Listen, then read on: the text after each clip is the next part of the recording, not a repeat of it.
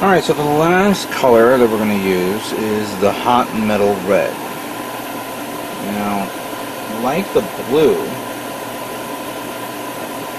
which I did on this one,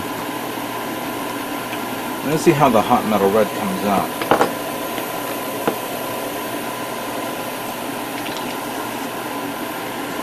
Again, we'll use our control. Actually, I should have, I'm sorry. This one is shake thoroughly before use. Do not mist. Do not thin. Mist light coats over Alclad metal finishes. Of course, it doesn't tell you what is the preferred PSI, so I'm going to keep it at 25 as I had it before. So I'm just going to do just a light pass like that.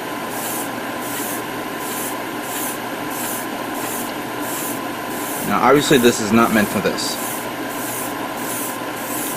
but it'll be an interesting result to see how it looks like on the standard non-primed or non-metal finished backing.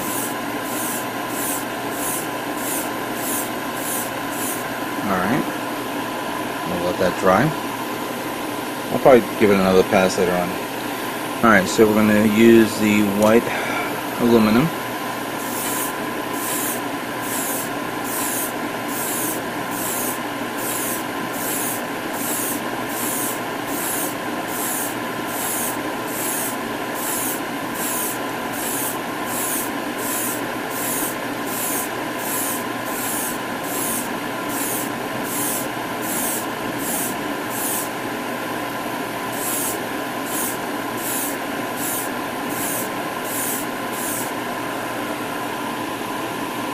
Alright, it's okay.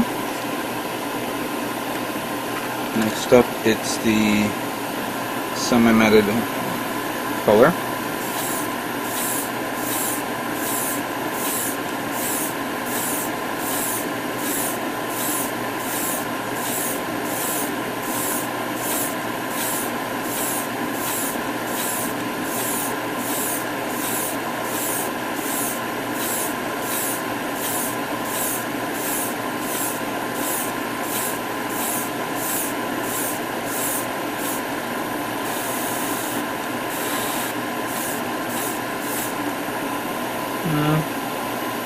Again, it's not supposed to be completely the color it's supposed to be, because it's supposed to have that hot metal finish.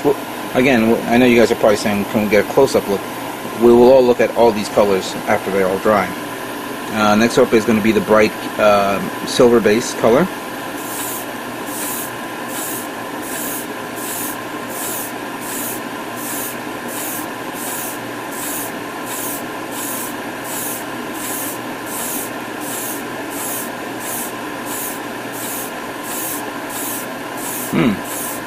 This one shows a little bit more promise.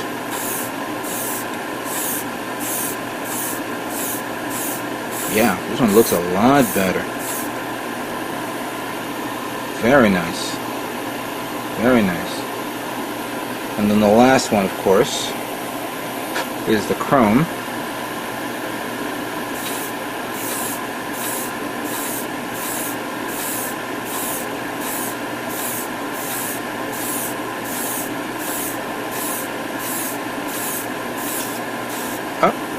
Finished. Let me add a little bit more, just so we can complete this.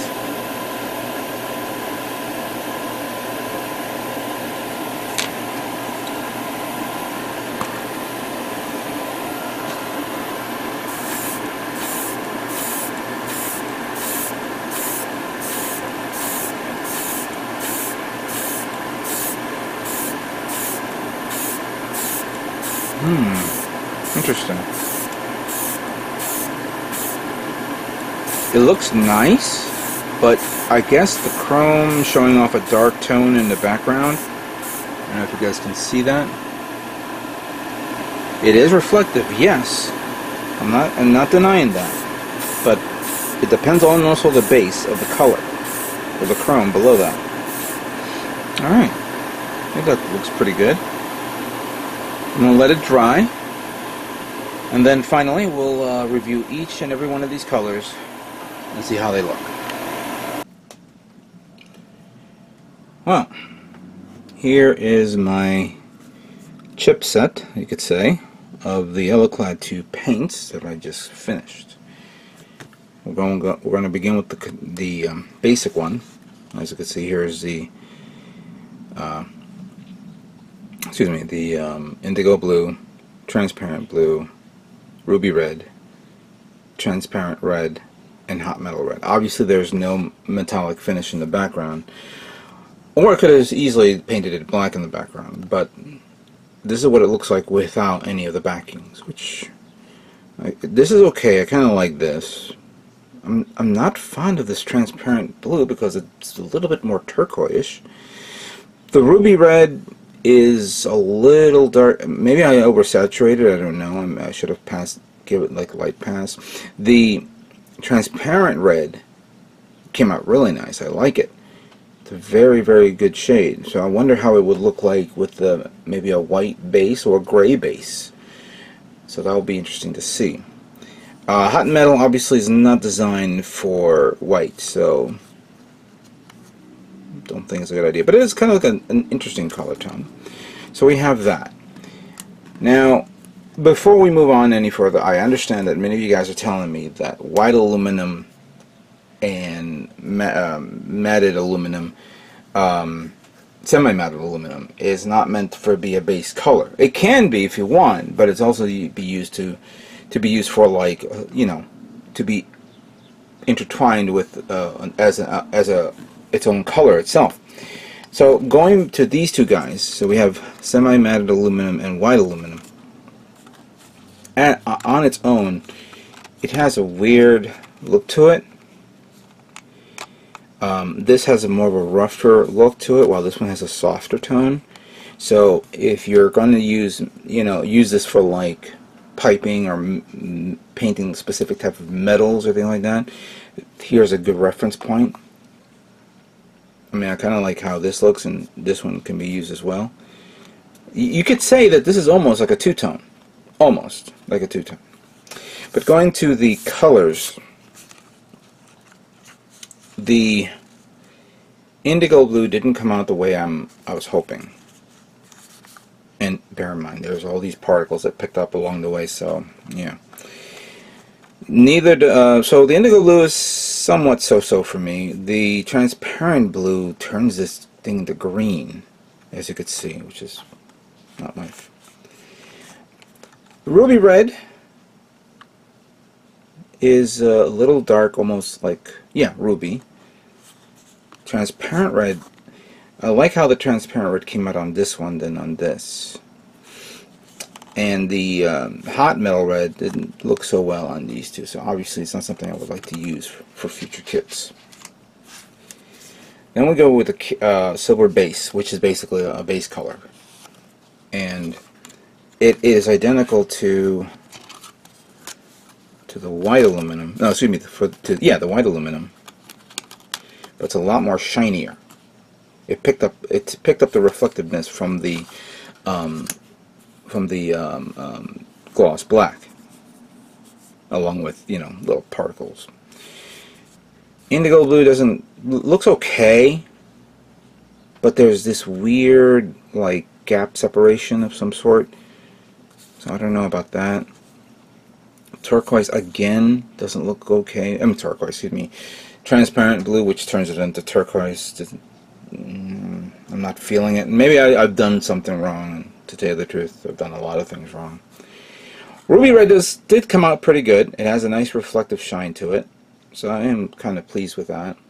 The transparent red, kind of like a dull color, and I really like how it came out. So this looks pretty good. I do like how it came out on this tone.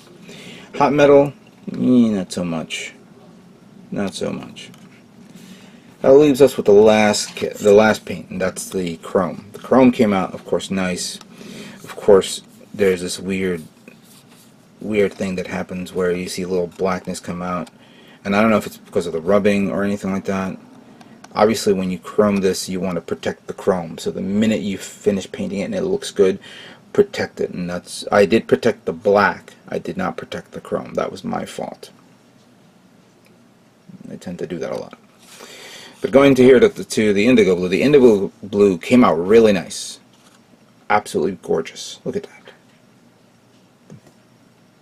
You could still see my camcorder.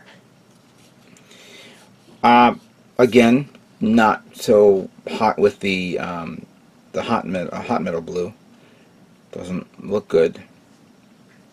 I would like to see a good demonstration of the hot blue, the hot metal blue. The indigo blue, I'm sorry, the indigo, ruby red does look good. Nice and reflectiveness right there. Again, same issue with this one where there's like these little weird gaps there. The transparent red came out nice. I love this tone. Really do. Not as reflective, but still pretty good. And even though there's that little darkness I just mentioned in the chrome, the hot metal came out really nice. Very nice.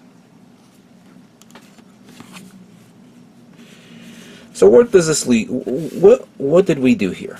Well, we pretty much demonstrated that, you know, sometimes when you paint a kit, sometimes if you paint, take a normal paint color and you look at it and you say to yourself, huh, that looks amazing, that's kind of cool. Well, guess what? This is how it would really look like if you paint it. Now, obviously, I had issues, but the overall effect came out good. The best, of course, demonstrations that I've seen people do is with spoons. I decided to do this way because it's a lot easier to, because having it on a curved surface is one thing, having it on a flat surface is another, and with a lot of kits there's a lot of flat surfaces, not a lot of curved surfaces. Gundam is a perfect example. There's a few kits here and there that does have curved, Zaku's, you could say, but regular, you know, Gundam kits that are more square and flat, you definitely want to try it on these, try this on these kits. But again, Alclad is a unique paint that I like to use. I know a lot of people like to use them, but I just needed to like reassure myself: am I doing it right? Did I make a mistake? This is another. Also, I did this to practice myself again, because sometimes I feel like I'm not doing it right. And again, there's particles in the air which I need to put a filter on here, like a regular HEPA air filter, so I can pick up all the dust particles before I begin painting. That way nothing falls on the part while I'm painting. But that's pretty much what it is. So what do you guys think of this little demonstration? Obviously you guys are probably going to show me something better. I would not mind seeing something better. Please share me your thoughts. I'd like to thank you guys all for watching Tool Time with Stryderprime, and I'll see you guys at the next video.